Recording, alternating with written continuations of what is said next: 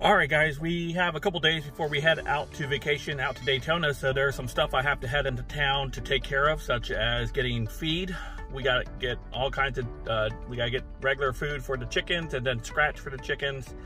And then we're going to go pick up a couple of hen houses as well for them. A couple of those little cubicles so they can jump in there and actually lay some eggs and a little bit of shelter right now. If you guys don't know, they've been laying just outside on the grass.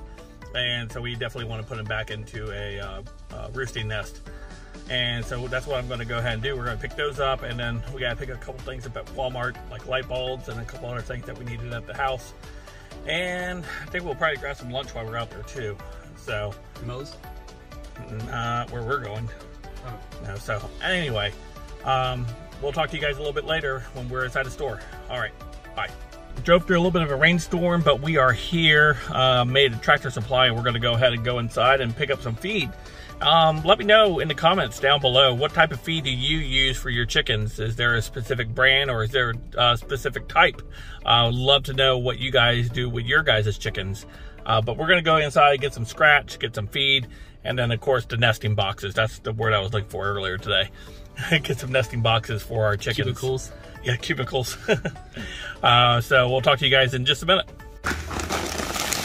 Well, these are the type of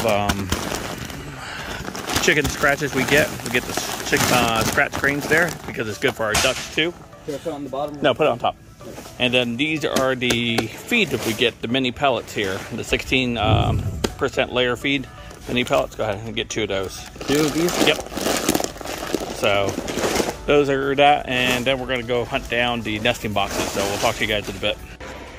Okay, well, we got the nesting box, and we also got the scratch and the feed, which we're going to go ahead and take in there. And as you can see, my trunk's pretty full, so we're going to go ahead and try to get all this stuff put in there, and then we got to go by the Walmart and get a cat and dog food while we're there.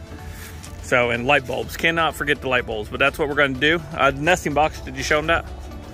That's a nesting box. Holds up like this. There you go. Like that, and that way the chickens can go inside and nest. So we're going to try that out and see how that works. But, weirdo. All right, we'll talk to you guys in a bit. Well, Hardee's is where we decided to go ahead and eat today for lunch. Haven't been into a Hardee's in a couple. Who is we? You and me. You decided, not me. I decided that we're going to eat at Hardee's. So Hardee's it is. I haven't been here in a few weeks, so I'm excited to have a burger and some fries. So talk to you guys afterwards.